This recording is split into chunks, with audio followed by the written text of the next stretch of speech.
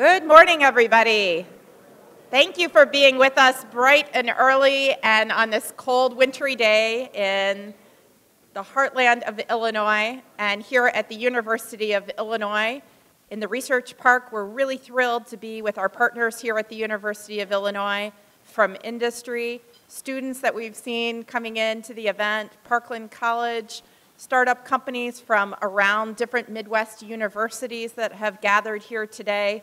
It's a great group, and we hope you make new friends, new introductions for business purposes, and new opportunities that hopefully inspire innovation in whatever it is that you're doing, research or for industry purposes. I'm Laura Frericks. I'm the director of the Research Park, and it's our real privilege to have the 4th annual AgTech Innovation Summit here at the University of Illinois. We hope you talk about what we're doing, and so if you tweet or use social media, please try hashtag AgTech19 to be able to promote and follow the conversation today. This event will be recorded in its entirety, as you see in the back of the room. That won't be available live, but after the event, if you want to see some of the talks, they will be available, as they have been for past events. So if you're curious of some of the other speakers that we've had as part of this event over the course of 4 years, please check it out online, and that's at researchpark.illinois.edu. We would not be able to do this event, especially make it a free event, without the generosity of our sponsors. So I'd like to thank our corporate sponsors today. First, our platinum sponsor, Bayer Crop Sciences and the Climate Corporation. And if we can just give each of them an applause after I read them. So thank you to Bayer Crop Sciences and Climate Corp. Our gold sponsor today and sponsoring lunch is ADM. Thank you, ADM, for your generous support and participation in today's program.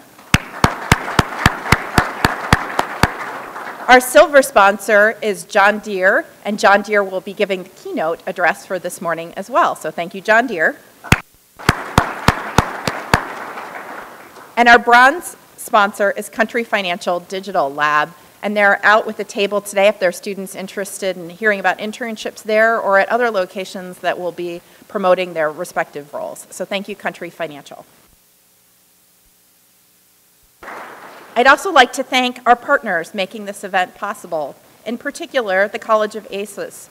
I'm sorry that Dean Kidwell could not be here today as she's traveling, but I'd like to thank her team, Ryan Tate and Pedro Fernandez de la Costa, for helping to put this event together with us.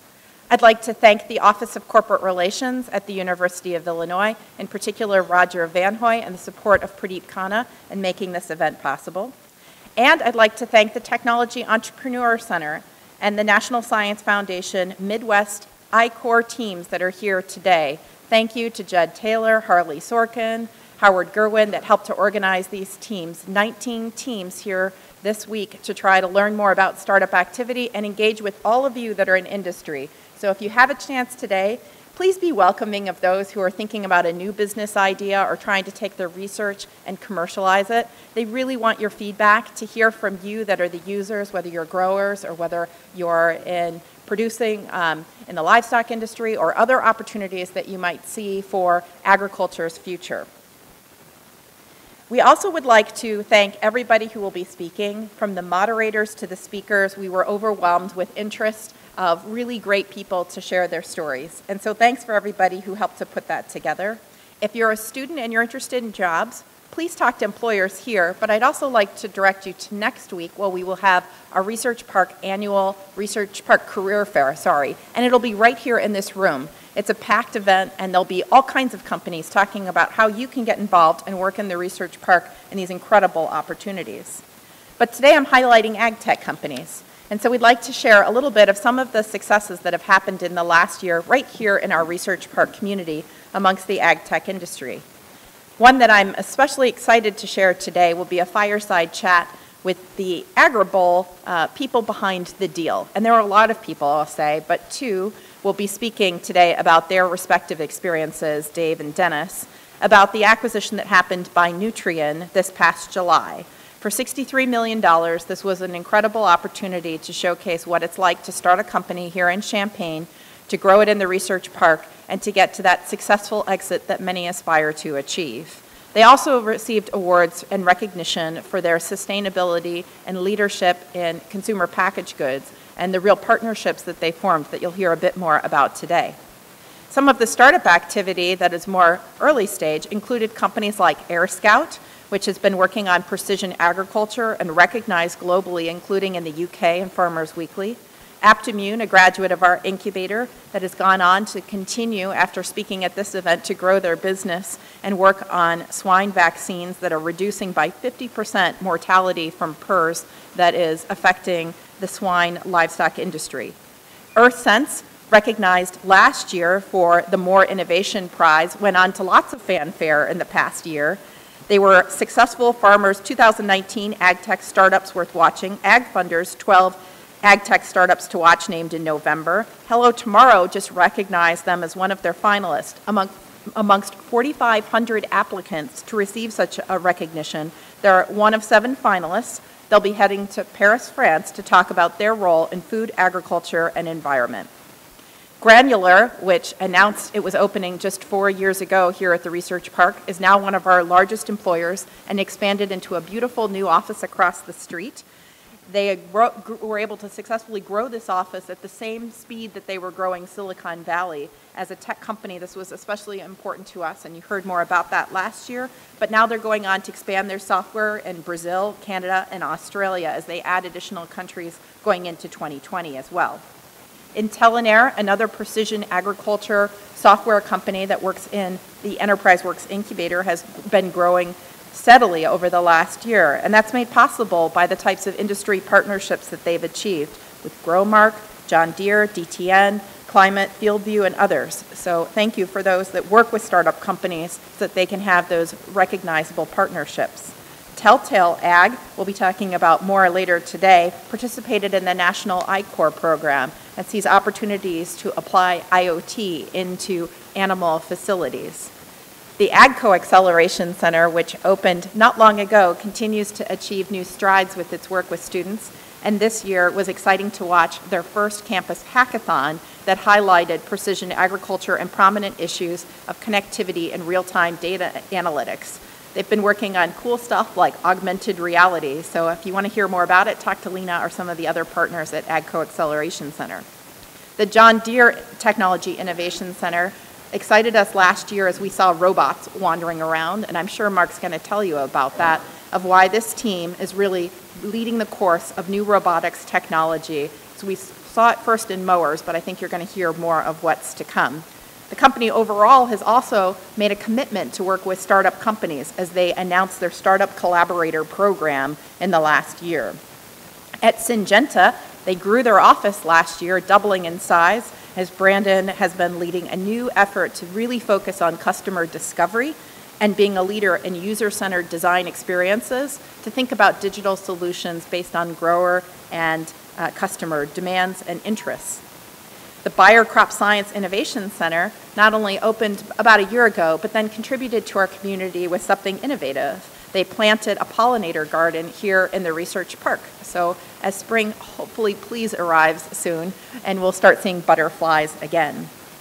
At Enterprise Works, the incubator of the Research Park, we want to continue to add capacity to support this environment. And Chris Harbert in the back, if you wave, is our newest. He was one of the co-founders of Agribowl. Now he's involved with several startup companies, and he's sharing his expertise as an entrepreneur in residence. So you can sign up for Chris's time if you want to hear more about how to run a successful new startup company. We're working on lots of new ag tech initiatives with partners that are in this room, and so thank you for all of us that are working together as a regional strategy in ag tech. One of the things that excites us is the upcoming Farm Progress Show, which will be here in Decatur in Illinois this year, and we're working with Precision Ag on an event that will occur here at the iHotel right before that event on Monday before Farm Progress Show, so we invite you to participate in that event. We're also excited that there's been academic strides in new programs, and one that will be featured on a panel today is the new Digital Center for Agriculture, which is a combination of the NCSA, the College of Engineering, and the College of Agriculture, thinking about digital strategies and high-performance computing that will enable the modernization of agriculture. One of those partners that I just mentioned is the College of Agriculture. and that's the College of ACES here at the University of Illinois that's been making tremendous leaps and bounds strides of modernization and thinking about the digital future. So it's my pleasure to transition now to Adam Davis from the College of ACES, who is a professor and head of the University of Illinois Department of Crop Sciences. His research includes experimental modeling approaches to solve weed ecology problems in field crop production.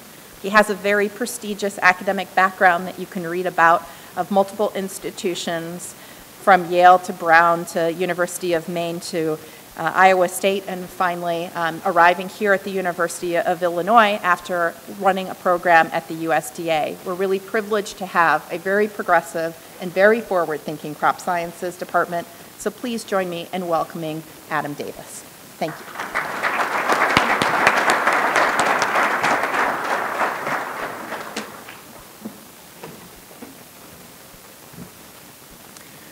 Good morning, and thanks for being here. So as Department Head for Crop Sciences, I'll be representing the College of ACES this morning. So the acronym ACES stands for Agricultural, Consumer, and Environmental Sciences. ACES is home to 7 academic units and 11 majors, with 186 tenure system faculty, 2,700 undergrads, and 750 graduate students. Our units investigate the basic and applied science underlying the production and improvement of plants and animals for food, fiber, fuel, and feed. They invent and refine production technologies to make agriculture more efficient and profitable. And they find new uses for Illinois' bountiful harvests while improving food security and quality. Human dimensions of agriculture and the environment are represented through research into family, child, and societal health, as well as the function of our economic, social, legal, and political systems. And while doing all of this, our units assess and protect the health of our natural resources and environment. Technologies have changed and continue to change how we think about what's possible. Central Illinois, which boasts some of the world's most fertile soils, was originally passed over during early westward migration and settlement. And this was because the prevailing theory of soil fertility at the time in the 18th and early 19th centuries linked soil fertility to the height of the dominant vegetation. And Illinois, having prairie vegetation, they actually passed through and went out west to find the tall trees. The prairie was seen as an area to be avoided for reasons of low fertility, as well as the difficulty of breaking prairie sods. That changed with John Deere's invention of the metal moldboard plow in 1837, and that enabled a radical rethink of what was possible in prairie soils and prepared the way for supporting the settlement of the heartland by coupling the rapid technological advances of the Industrial Revolution with discovery science and agricultural production. These rapid feedbacks between science, technology, and changing societal needs during the westward expansion of the U.S. highlighted the urgent need for centers of innovation and education. The Morrill Act of 1862, signed by President Lincoln, resulted in the founding of 37 land-grant universities, including the University of Illinois in 1868. The College of ACES continues to perform all these functions today in a new social, environmental, and technological context. The tagline of this conference is, "Where industry and investors meet entrepreneurs." I would suggest that public-private partnerships will also help prioritize resources for innovation and training and to accelerate discoveries. Units in the College of ACES provide value to such partnerships by taking risks through discovery science in areas that are just emerging. Much of our agricultural research in ACES is stakeholder-driven, growing out of ongoing partnerships and relationships that identify priority areas for investing resources. We consider raw data through our disciplinary lens and turn it into impartial knowledge that makes people's lives better. The rise of digital agriculture is a response to to the increasing complexity of agricultural decision-making, coupled with the maturity of many technologies. To build capacity in this area, Crop Sciences began a pioneering joint degree in computer sciences and crop sciences in fall 2018. At the campus level, ACES has partnered with our superb College of Engineering to form the Center for Digital Agriculture, which brings the breadth and depth of scientific knowledge and research capacity from our units to bear on grand challenges in agriculture. Today, I'd like to share with you an example of how public-private partnerships will help us to prepare students to be valuable thought leaders in the AgTech innovation space of the 21st century. In fall 2018, Crop Sciences enrolled its first students in our new major, Crop Sciences plus Computer Sciences, and our goal for these students is that they gain a synthetic working knowledge of both disciplines, helping them to identify and anticipate fruitful areas for technological innovation in crop production.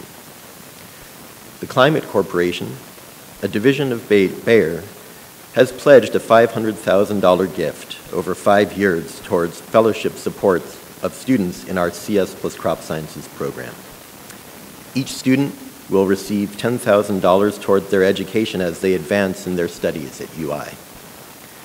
Gifts such as this not only help make sure that all students can afford to participate in cutting-edge programs, but send a strong signal that Bayer believes in these students' future. Please help me thank them for their support and vision.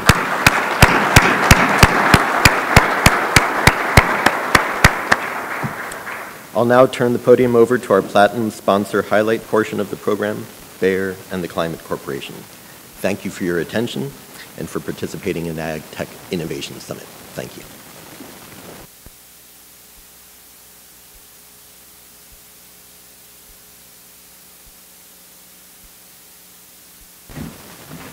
Thank you, Adam and Laura, for the kind opening, and definitely appreciate all the work that's gone into pulling together an event such as this. And so before I get into corporate mission statements and things like that, maybe just reflect back. So I'm an alum from the university, spent a lot of time wandering around Morrill Hall, Turner Hall, arguing with Don Bullock about the Cubs-Cardinals, coming up. And increasingly, we have a number of folks within our company who have that sort of path. But increasingly, we have folks who spent their time in the mechanical engineering lab or the Granger Library, right? And as Adam mentioned, what we aim to do is support bringing those two different disciplines together in ways that can help us transform agriculture. And so I'm here today to represent both Bayer Crop Science as well as the Climate Corporation. At Bayer Crop Science, our mission is science for a better life. And we feel that agriculture is a place where innovation will continue to transform agriculture from, the invention of the moldboard plow to a digital agriculture future that we look to build in partnership with institutions such as the University of Illinois. Bayer Crop Sciences has more than 35 research locations globally and over 175 breeding sites globally. And with that work, we aim to transform not just production agriculture, but consumer understanding of that modern agricultural practice as well. The Climate Corporation's mission is to help all the world's farmers sustainably increase productivity through digital tools. And it's super exciting to be a part of this. I don't know a lot about computer science and crop science, but I've got a lot of really smart colleagues who do. And it's really interesting to learn from them and better understand how we can bring these two areas together and provide tools that farmers need. They may not know that they need them, and part of this is getting them to understand why they need them and what the real value is in them. But really taking that sort of to the next level of providing insights that can help growers, become more profitable, more productive, and more sustainable as entities. As Laura mentioned, we're just over a year into having the Bayer Crop Sciences Innovation Center just across the driveway over here, and have been excited to integrate more with the university to help train students on real-world problems that we see within the industry. And so, to close, the partnerships that we have with institutions such as this are critical. We thank everyone for their time and effort into thinking about how we can make a more sustainable agricultural future.